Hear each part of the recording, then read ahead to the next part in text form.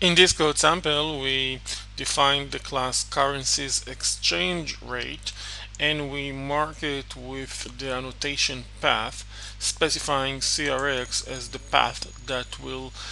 invoke the REStful Web Service this class describes. Here,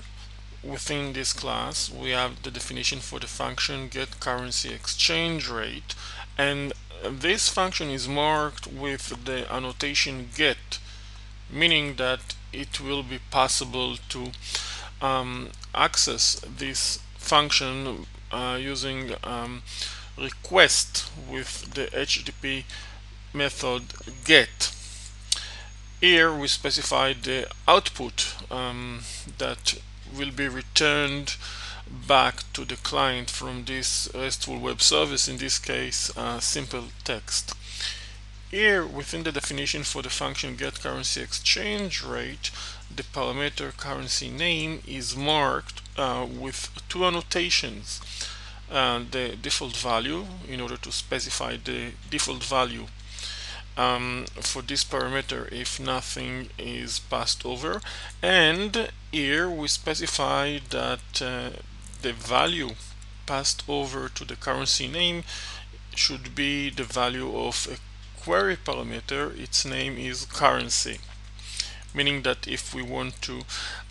invoke this web service, we should pass over a query string that includes currency parameter, and it should be with a value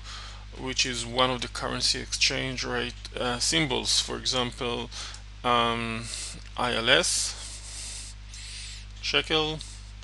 or as you can see in this code there are other options, for example CA,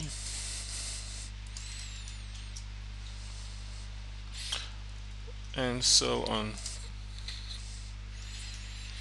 Here within web.xml we still keep the value of this init parameter to be the name of the package where we define this class,